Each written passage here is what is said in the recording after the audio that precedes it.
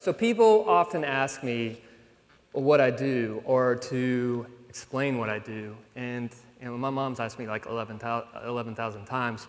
But I like to tell them as a joke that I create artificial intelligence.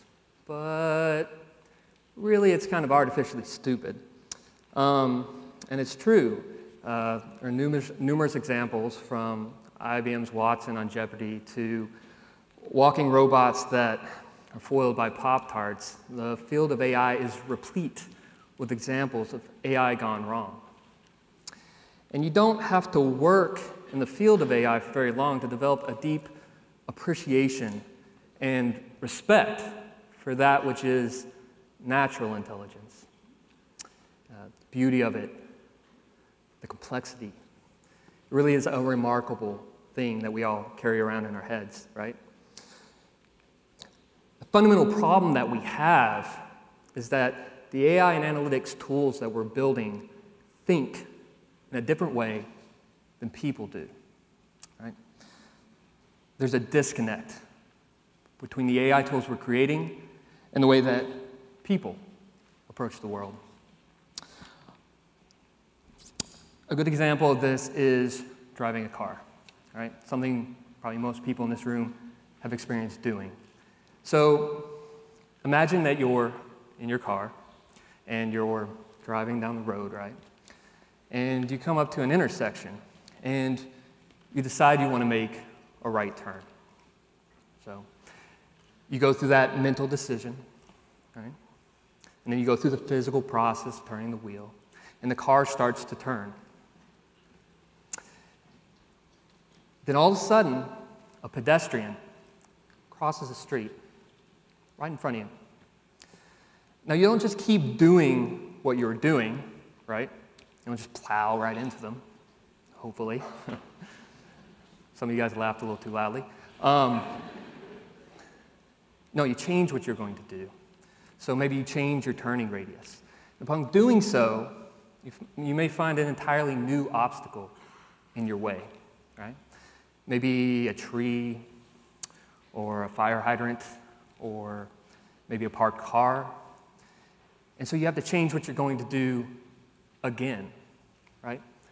And there's this whole sequence of events, this whole sequence of decisions that you have to navigate in order to act intelligently in the world. And based on that probability of that sequence, you may choose not to turn at that particular intersection at all, right? So the amount of traffic or your prior knowledge of the number of pedestrians, you may choose to take an entirely different route. It's not about whether turning at that particular intersection is good or bad. It's about sequences of decisions. It's about understanding the way the world changes over time. It's about understanding how the things we do now and the consequences thereof change what we can do in the future. And in order to best assist us, our AI tools need to reflect that thought process. It's not simply about option A versus option B, or is treatment X better than treatment Y? It's about sequences of decisions. It's about understanding the way the world changes over time and being able to adapt to that in real time, just like you're driving a car, just like Google Maps works.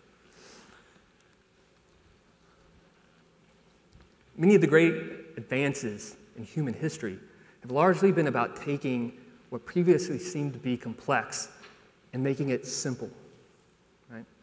So a good example of this, keeping with our theme, is your car, right?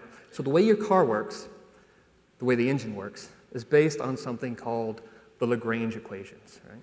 That's the math you see there up on the board. Now, I guarantee that the auto mechanic who works on your car probably has no idea what any of that means. But he can still work on your car. Why? Because we've taken the complexity and we've made it simple. We've compartmentalized it. We've turned it into components that can be plugged together and taken apart. That can be used to build, create, fix. And in the same vein, in healthcare and healthcare AI and healthcare analytics, we often have these models, these algorithms, right, that maybe tell us something about the way certain clinical processes work or prognoses of various treatments. And a lot of times we get lost in the elegance of the math. We get lost in the art of solving the problem without ever really solving the problem. But if we can take these models and parse out from them patterns that tell us about the way the world changes over time, about how patients change over time, and then we can push those patterns into simple interfaces that let patients and providers see what to expect in the future, what we find is that with real patients, that we can both improve the quality of healthcare while simultaneously reducing the cost. In other words, we can make healthcare better and we can do it more cheaply at the same time. All by understanding the way the world changes over time and by building tools that reflect that.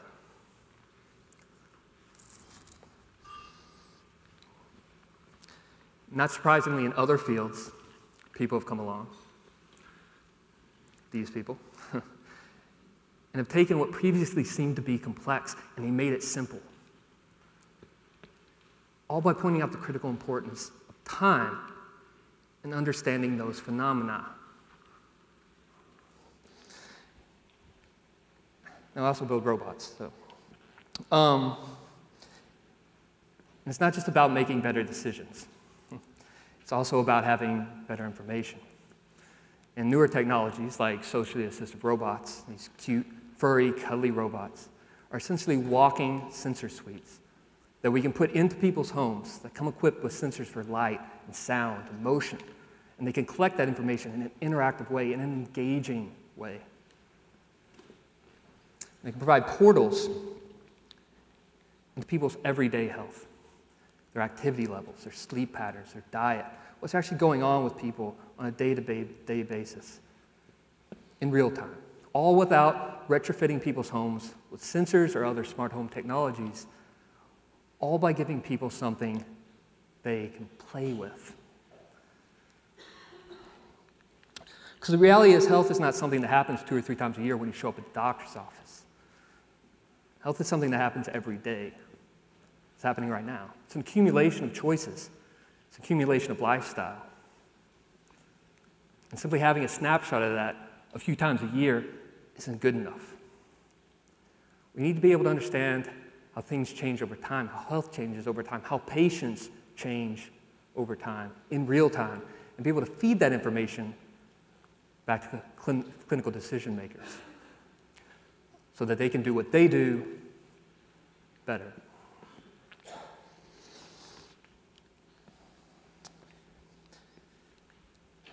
The story of human civilization has largely been about taking the things that we previously had to do physically or in our minds and pushing those into tools in our environment, freeing us up to focus on higher level aspects of the task. Even the first act of chiseling something into stone was really an act of cognitive offload, right? I don't have to remember it. I wrote it down right there in that rock.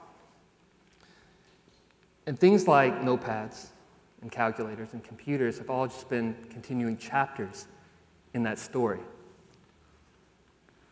The story of mankind, the story of human civilization. Some people fear AI. They fear it's going to replace people or force us to do certain things. And you hear Vinod Khosla talking about robot doctors and Eric Topol talking about cyborg clinicians.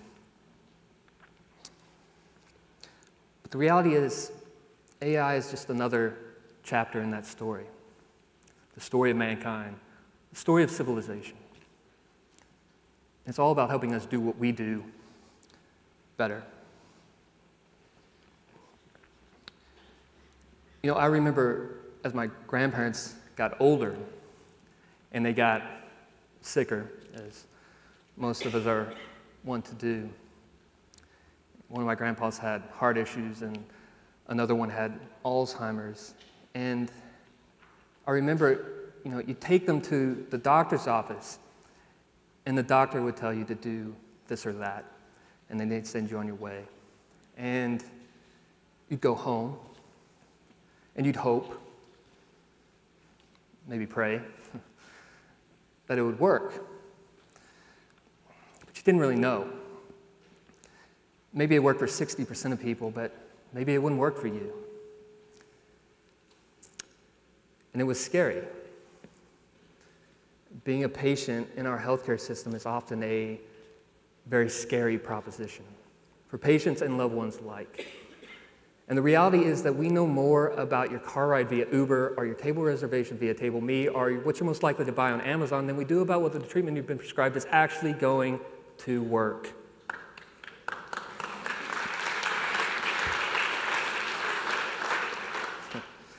That's not good enough.